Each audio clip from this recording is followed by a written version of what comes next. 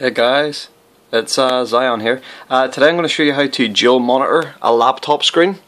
Okay, so basically what happens is when you plug in your HDMI or VGA, today I'm using HDMI, is usually you get a duplication of the screen on your second monitor. Okay, so you can just really see what you're seeing on your laptop screen currently. Okay, so basically to change that is very simple. You just right click and go down to screen resolution.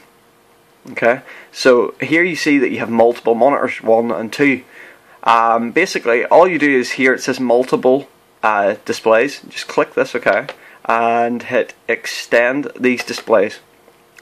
Okay, now if your second screen is on your right hand side, what you want to make sure is that screen 2 is on this side, but first you have to apply this.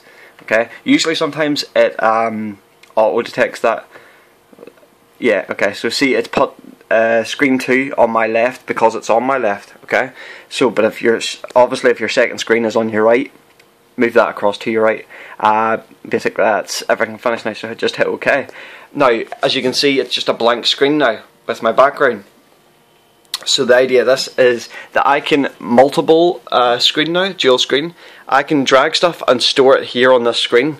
So basically it runs as 2 computers initially. So if I load up my internet browser page, okay, as you can see there's nothing on that, but if I drag this across, you can actually drag it across up into the other window.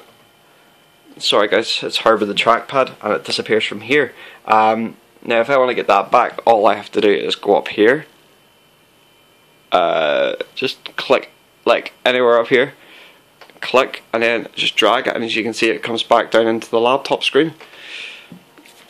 Basically that's how you do the dual monitor. If you have any questions guys, just send me a wee private message on YouTube. Thank you.